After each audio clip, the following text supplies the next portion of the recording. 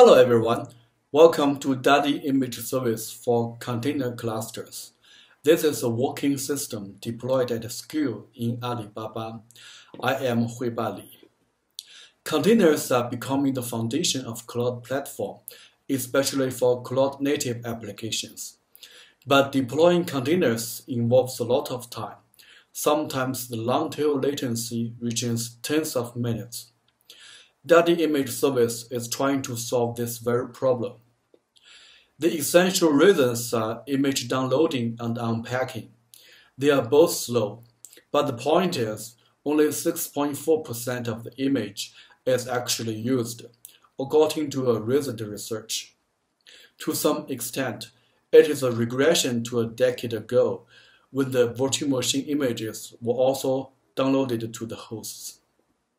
P2P downloading is widely used in large container clusters. It significantly improves downloading speed in these environments, but the result is still far from satisfactory, as it deals with only half the reason. The actions of downloading and unpacking are still there. Furthermore, P2P downloading has little effect for small clusters. Slimming the images is another attempt to improve the deployment latency, but this approach is not universal because it's hard to automatically find all dependencies for all applications, and it's also hard to support ad hoc operations within the containers. And we believe the ideal approach is a remote image that avoids the beforehand downloading and unpacking. This model has been proven by virtual machine clusters in cloud platforms, where remote images are extensively used today. There are many works trying to introduce remote image to containers, such as CRFS supported by Google, Teleport supported by Microsoft, VMFS from CERN. There are also many works come from research institutes such as Slacker, Wolf, CFS, CIDR, etc. But the fact is, the image format, tarball, is not viable for remote image, as it is not seekable. The format was designed for entirely unpacking. It's also hard to support advanced features such as extended attribute, cross-layer reference, etc. So it is a must to change the format. Most existing works avoid the format problem by providing unpacked images via NFS, CIFS, or fuse-based file systems, so they have a necessary step to import the tarball images. It's not possible to cold start containers directly from registry with these works. CRFS is trying to enhance the current image format by adding a special index file. The resulting image, called *gz, is still a valid tarball, and it can be correctly processed by other container engines that do not support CRFS. On the other hand, we believe it's better not confined in tarball, and we should design a new image format based on block device, because it brings benefits and lowers down complexity at the same time. There are two types of images. One is file system based and the other is block device based. Choosing a proper type of image is quite important because it influences a lot of things. A file system based remote image provides a file system interface directly to containers. It is a natural extension of container image, so it incurs less mental friction. A block device-based remote image, on the other hand, needs to work together with a regular file system, such as ext4, and the block device can be easily integrated with container, secure container, and virtual machines. A file system-based remote image is more complex, as the file system interface involves many operations that have complex semantics. So it is more difficult to get stable, more difficult to apply optimizations, and more difficult to develop advanced features, such as extended attribute or cross-layer reference. A block device-based remote image, on the other hand, is much simpler, so it is easier to get stable, easier to apply optimizations, and easier to develop advanced features. A block image is more universal because it allows the application to choose the best fit file system. For example, a Windows container running on Linux host may want to choose NTFS as its image file system. It is most likely feasible with block image. A block image has smaller attack surface, so it is easier to get secured than the counterpart. According to this analysis, we base DADI on block device. Although we are working almost alone, we believe this is the best approach for container system. Before introducing the details of DADI, let's take a look at the background. Container images are downloaded to hosts and unpacked there. The images are constituted by multiple layers. Each layer is a changed set compared to the previous state, namely files added, modified, and deleted. The layers are read-only and shared by multiple container instances. Each container instance has a private container layer that is writable. It is a changed set compared to the image. Usually, the layers are stored in separate directories, and the merged view is created with the kernel module overlay FS. This is the I/O path of the image. The containerized application sends I/O requests to overlay FS, which then redirects the requests to an appropriate layer. There are three core components in DADI. The first is the novel layered image format, based on virtual block device.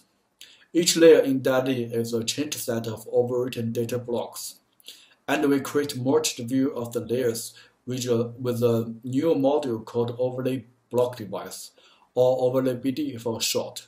It is a general solution for container ecology. DADI image retains compression by introducing a module called ZFile, which supports seekable online decompression. This is the second core component. And the third one is a tree-structured P2P subsystem, providing on-demand transfer to cope with our large-scale productional clusters. The data path of DADI goes as follows. The application in container reads from a regular file system, like ext4. The request is then transformed into reads of a virtual block device. Then they get passed to a user space service daemon, then get transformed by overlay BD to reads of one or more layer blobs. And the reads usually need decompression by Z-files. For layers that do not exist locally, Z-file reads data with the help of the P2P subsystem. Each layer in DADI is a changed set of overwritten data blocks. There is no concept of files or file system, and we have an index for faster reading. The index has a variable length of entries in order to save memory by combining adjacent entries. We believe memory footprint is important because containers are often used for high-density deployment. The index is an array of non-overlapping entries sorted by their logical offsets.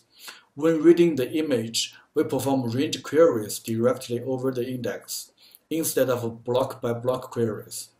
The indexes of multiple layers can be merged when loaded, so that a single query can handle any number of layers, and the performance doesn't degrade as the number of layers increases.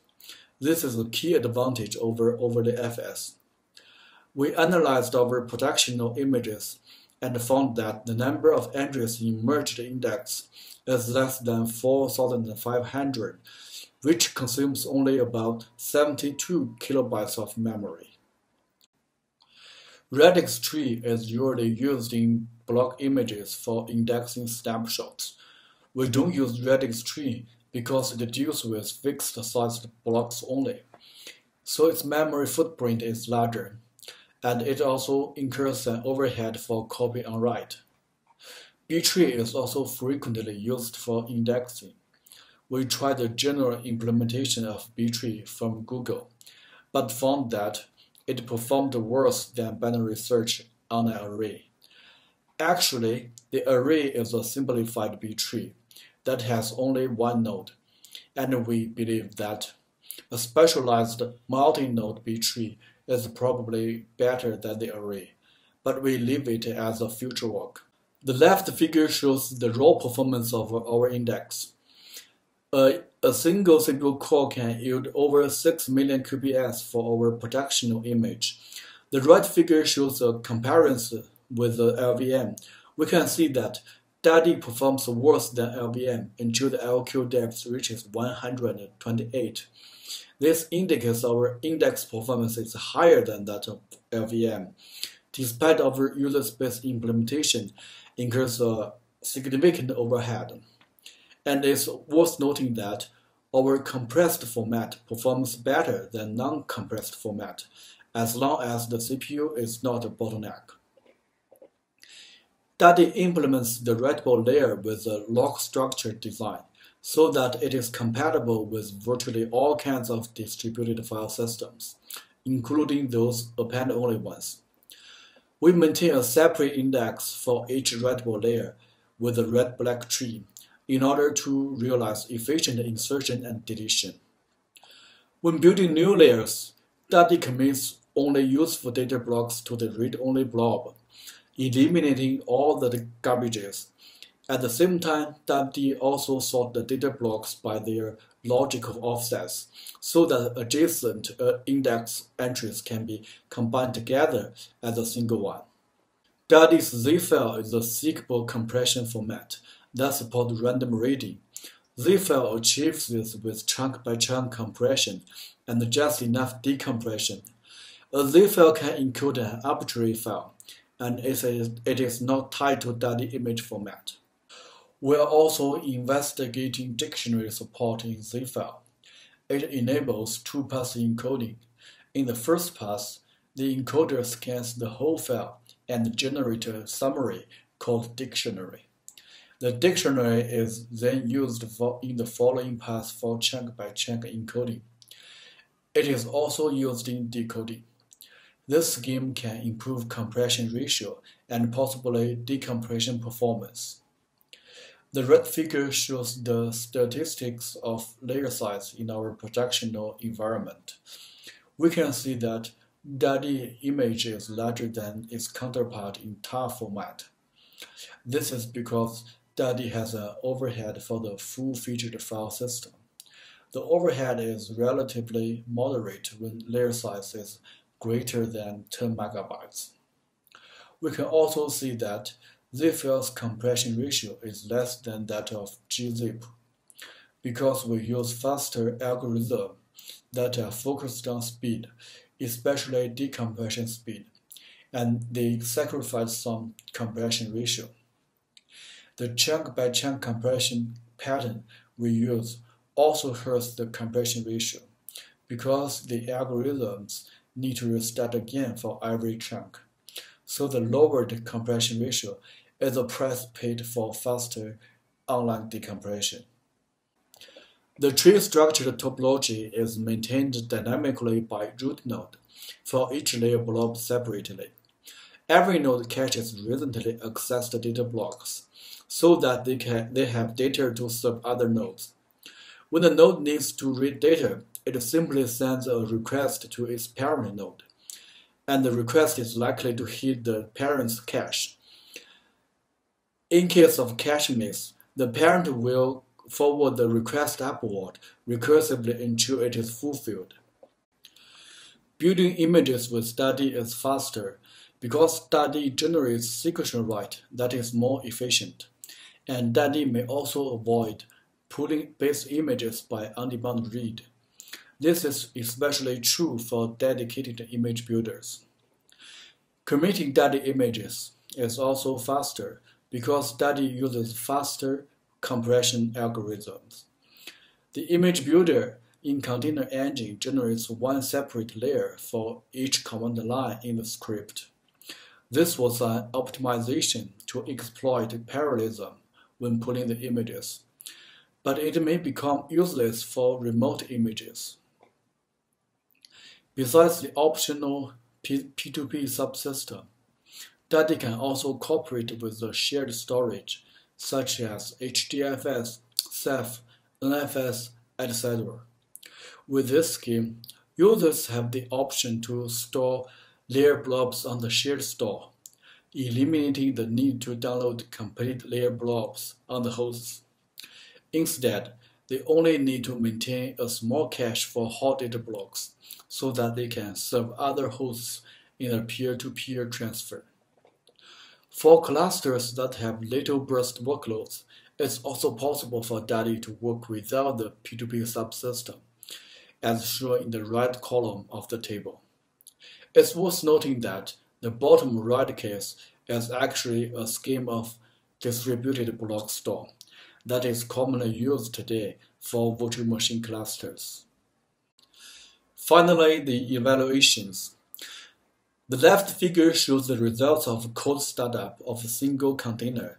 We can see that DADI is much faster than other approaches, no matter starting from registry or P2P route. In case of warm startup, as shown in the right figure, DADI is still faster, especially when disk performance is limited. The left figure shows the results of startup latency with trace-based prefetching. We can see that the prefetching dramatically increases the performance, and the result is getting very close to that of warm startup. The right figure shows the results of batch startup of multiple containers. Note that the startup latency with DADI is much lower and remains largely constant as the number of instances increases. We evaluate the startup latency with a specifically written application called Agility. It is a Python application that sends an HTTP request to a web server, which then records the timestamps when the requests arrive. The left figure shows the results of starting 10,000 containers on 1,000 hosts, including both cold and warm startups. The results indicate that DADI is effective at starting up large container clusters. The right figure shows the projected results of starting a hyperscale container cluster by evaluating only a single branch of the P2P tree. The results indicate that DADI is highly scalable. We evaluate I/O performance with DU and TAR, comparing against overlay true and LVM. The results show that DADI performs better than both of them on both SSD and cloud disk. Block-based images have a technical drawback, namely the page cache sharing problem, as the images are exposed to kernel as individual block devices, and the kernel doesn't know that some files are actually the same, so the kernel will allocate different cache buffers for them. The TJD images, on the other hand, can share a single cache buffer for the same file across different containers on the same host, because the kernel module of unifile systems can tell the kernel that the files are the same. The page cache sharing problem can be solved with kernel same page merging, but it incurs a significant overhead, so we want to make it shareable from the beginning. The key to this problem is to tell the kernel that two data blocks on two different block devices are actually the same one data block, and this information must be explored further by file system and page cache. To realize this, we plan to refactor the I/O stack in order to support DAX along the whole path, and the unique data blocks are managed by the bottom layer of the stack. As container and virtual machine is converging, and it's likely for them to form a converged runtime in the near future. So container is becoming a new virtual machine and vice versa. Given that DADI image is easy to integrate with both of them, DADI may play the role of a bridge to connect the two worlds. The converged runtime, together with DADI, will enable applications to evolve gradually from cloud-based to cloud-native. Okay, thanks.